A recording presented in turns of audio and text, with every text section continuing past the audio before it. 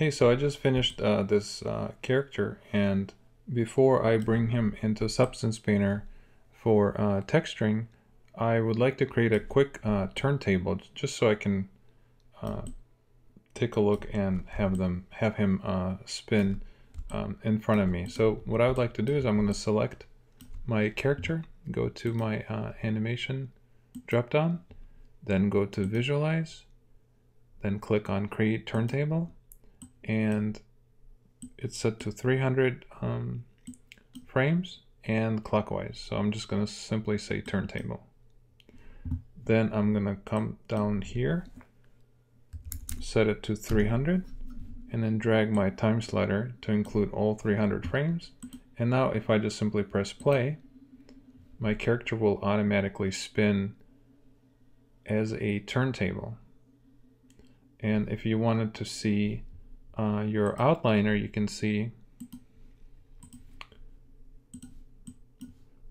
that a group has been created, and in that group you have a turntable camera.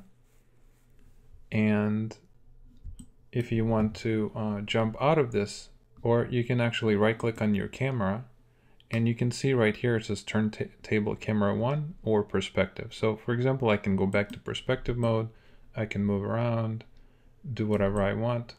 And then if I wanted to jump back into my turntable, I just simply right click and go to turntable camera.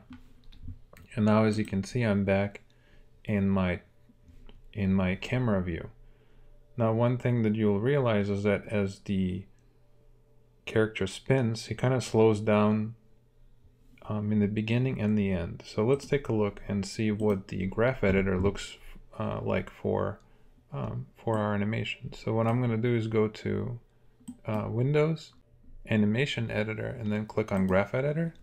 Now if we select our group, we can see the animation curve for our camera. So if we didn't want to have that ease in and out, we can just select both of these points and just simply click on this button here, Linear Tangents.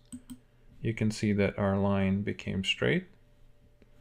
And now if we close our graph editor and press play, our animation will not be easing in and out during the rotation. So that's how easy it is to create a turntable in Maya. And now if we wanted to flip this, and maybe we wanted to spin the other way, maybe we can select our keyframe on 300, hold down the shift key and just simply click, and then you will be able to kind of drag this around. Let's drag this, let's leave it right in front for a minute, and then grab this guy by holding down the shift key and just drag this keyframe all the way to 300. And now again hold down the shift and just move it back. And now if we press play, you'll see that the character will actually spin the other way because we just simply flipped the two keyframes, which reverses the curve and reverses our animation. So I hope you found this useful. I'll see you next video.